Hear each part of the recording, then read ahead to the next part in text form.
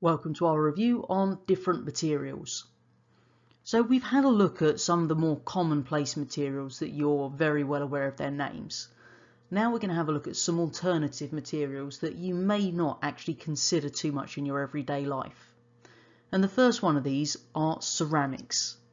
So some key examples of ceramic materials that you will have encountered: brick, china, porcelain and glass. All of those are ceramic materials.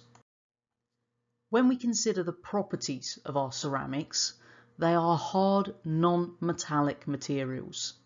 So they are going to contain metals and non-metals which have been combined together to form these giant ionic lattices or giant covalent structures, obviously depending on what they're made from.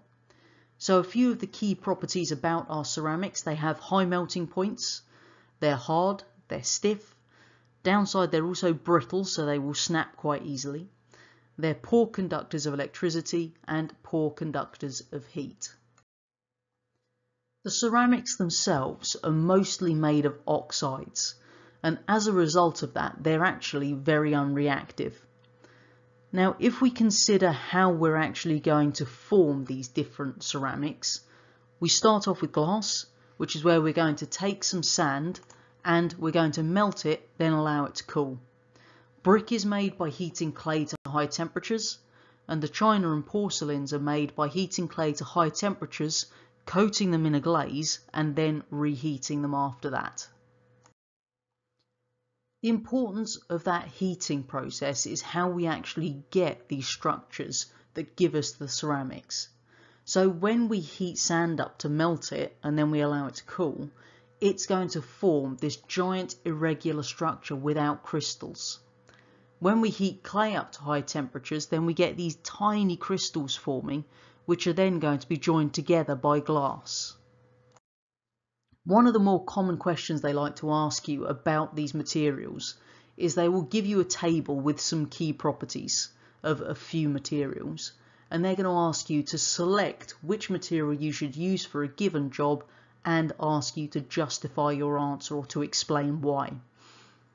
So if we were to consider an overhead power cable, then they could give us this table here. Now, because it's overhead, we want something that's actually got quite a low density. So something like copper wouldn't be a great idea.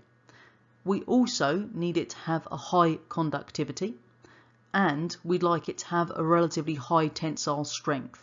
So when you've gone down that list, you're probably coming up with the idea that aluminium is probably the best bet here. So it may not be the best in terms of its tensile strength, but it has a good relative conductivity, it's got a good tensile strength and a low density. Hopefully at the end of this video you can recall what ceramics are and their key properties, and you can look at a table of information about different materials and select the best one for a given use.